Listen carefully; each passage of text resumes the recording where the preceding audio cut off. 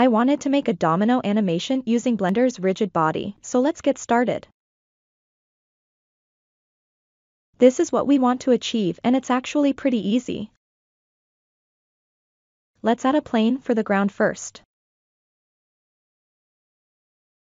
I'm gonna scale it in edit mode. If you scale or rotate in object mode, make sure to press Ctrl A to apply those transforms, otherwise you might get some weird results. Now I'm gonna make a path. I'll start out with a single vert and extrude. I find it faster and easier doing it this way, but you can use a curve path or a Bezier curve if you want.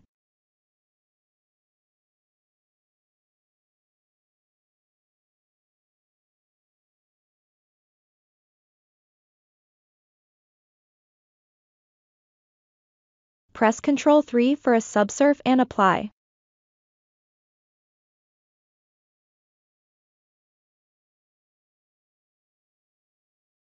We'll create the domino piece next. Add a cube, scale and move verts to shape.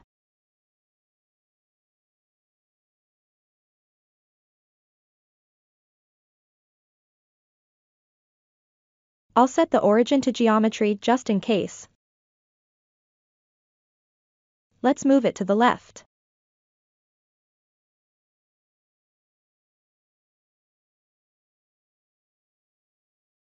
Now select the plane and click Rigid Body under Physics tab.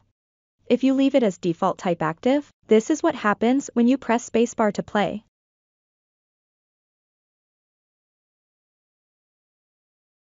Now apply Rigid Body to the cube.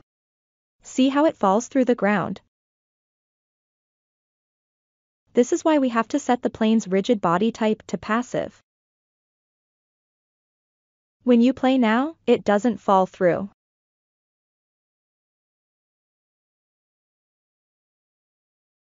I'm gonna add an array modifier and increase count and relative x offset.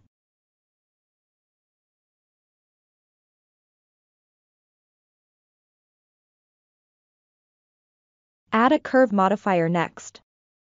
If you started out with a curve object, you can just select that curve, but I need to convert my single vert extrusion mesh line to curve first.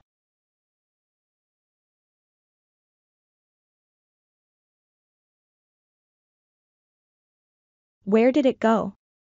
There it is. Let's move it along the x-axis to where it belongs. We need to increase count as well.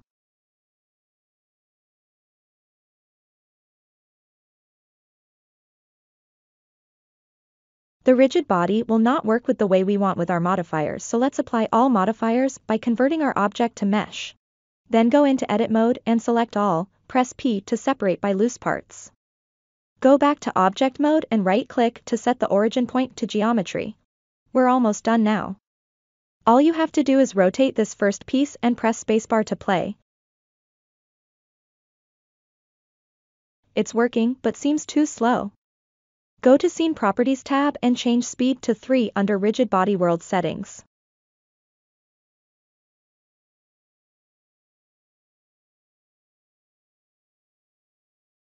I think that'll do.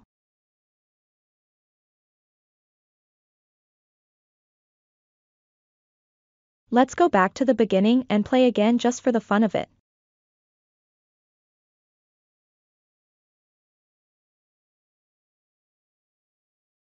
You know what? I forgot to add a bevel modifier before applying the array modifier.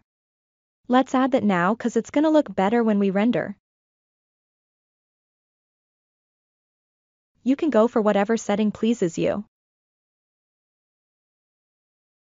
I'm gonna add 6 segments, turn on auto smooth and set the shading to harden normals.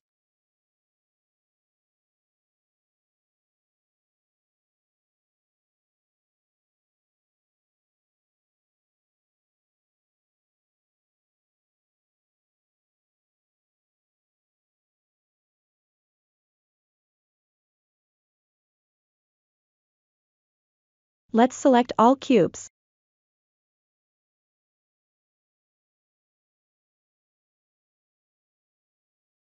Make sure the first is active and press this drop-down arrow of the bevel modifier to choose copy to selected. I think rigid body is a lot of fun and easier than thought. Hope you had fun too, and please subscribe and leave a like if you enjoyed this tutorial. Thanks for watching and see you soon.